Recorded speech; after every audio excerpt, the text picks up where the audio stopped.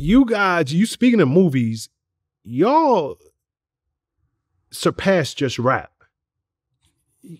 Kid and Play go on to do 5 feature films together, all based around hip hop characters and themes. Jazzy Jeff spoke before, and he said that originally House Party was written with them in mind, meaning Jazzy Jeff and the Fresh Prince. New Line Cinema, if I got this correct, they sued Fresh Prince and Jazzy for the Nightmare on My Street. Similar, because it took images from Nightmare on Elm Street. But they liked them so much, they sued them, got a few dollars, but said, listen, we think you guys got something. We want you to come and, audition for a couple of movies. And one of those movies just happened to be House Party. Do you know anything about that? Let me help straighten that all out for Go you. ahead. And even Jess will attest to what I'm about to say. The movie was always had Kid and Play in mind.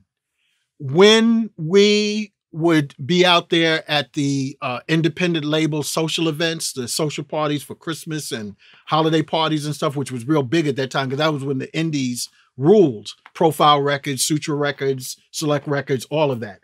When we would be at those parties, Reggie and Warrington would always approach us because of our music videos and tell us, yo, we got this script that's perfect for you guys.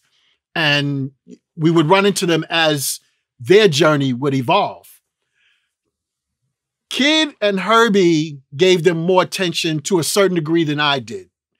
I wasn't in my head being disrespectful to them because I just didn't see that for myself.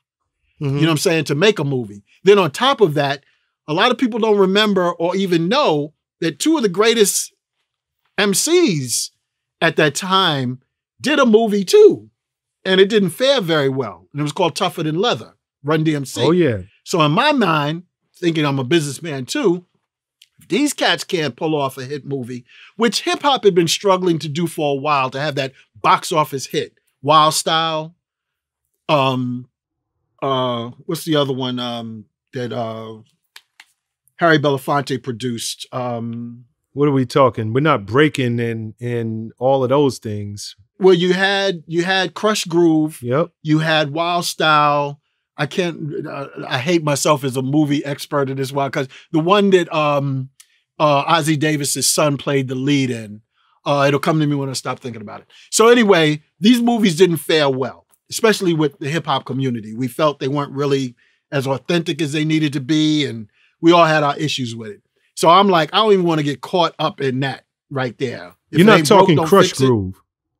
I said Crush Groove, Wild Style. It's another one in there. Harry Belafonte had produced it, and the hip-hop community was excited about it because this was the first time a major official movie star was behind a hip-hop movie. It was the one with Ray Don Chong in it. She played the lead. Ozzie Davis's son played it. Anyway, we'll get to it. So anyway, so I'm thinking, if it ain't broke, don't fix it. We making more money than we've ever seen in our lives, touring with our music videos, records, all of that kind of stuff. So I would just entertain them when they would approach us when we see them at the parties. Real cool guys anyway.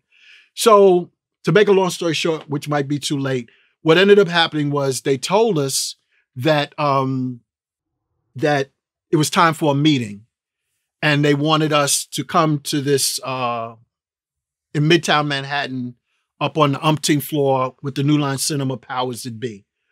We went there. They were calling out things for us to do impromptu. We felt like we failed miserably. But what ended up happening was when it was time, it was lunchtime. Yeah, no, school was letting out. It was like 3 o'clock or something like that. I think one of the VIPs of the company was ready to go have some lunch. So when it was time for us to leave, we thought we failed miserably. They ain't going to cast us because we were horrible. We go downstairs. The guy VIP walks us downstairs. It just happened to be school letting out. When we walked out the door of this building, all these students saw us. Hard to miss us with kids' hair. They lost their minds. We was like Elvis. They were like, our lives was almost, as far as ripping at our clothes, the whole nine. the VIP went back upstairs real quick and said, yo, let's cast these guys, because he saw the magic. What happened was, where the Will Smith and our dude Jeff got involved was New Line Cinema were trying to be smart businessmen. We're taking a risk with this movie. Let's try and hedge our bets as much as possible. Will Smith and Jeff was established, but it just so happened, right hand not knowing what the left hand is doing, another branch of our company is suing these guys for, like you said, Nightmare on My Street. Will and Jeff is like, what are you, crazy? Asking us to do a movie and you're suing us too?